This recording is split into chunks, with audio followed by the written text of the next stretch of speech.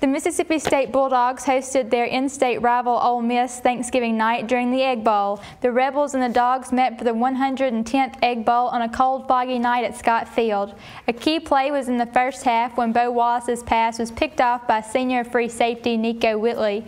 The Dogs couldn't get any points out of the turnover, and Andrew Ritter missed a field goal in the first quarter that kept the score tied at 0. Ole Miss won the toss and went on defense first, but the Bulldogs were able to score on a 2-yard touchdown by Dak Prescott. The Bulldogs finished the regular season at 6-6, and they will head to their 4th consecutive bowl game. For more information on tickets, visit hellstate.com. Mudslingers is a family-owned ATV park nestled in the Kilgore Hills of Clay County, Mississippi, about 8 miles east of Houston.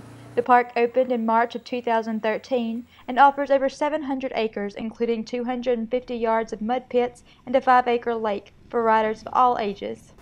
The Lady Bulldogs went to Naples, Florida for the first annual Gulf Coast Showcase Tournament. Maroon and White started off great, defeating Grand Canyon 71-62. I'm Katylynn Wright, and I'm joined by Longest Student Health Center dietitian Mandy Conrad, who has been teaching MSU students, faculty, and staff how to take better care of their bodies. Okay, with exams comes a lot of stress. What implications could that stress cause, and how can students avoid it? According to Disney, new episodes of the Star Wars saga will be released starting in 2015, hoping to capture the hearts of new generations. Now the question is, what do Star Wars fans think about this?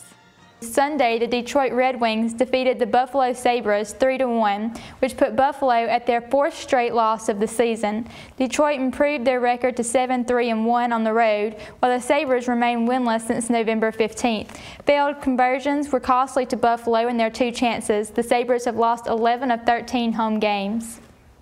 That's all for Take 30 Sports. Coming up next, James Lowe has information on how the color red can help you knock off a few pounds.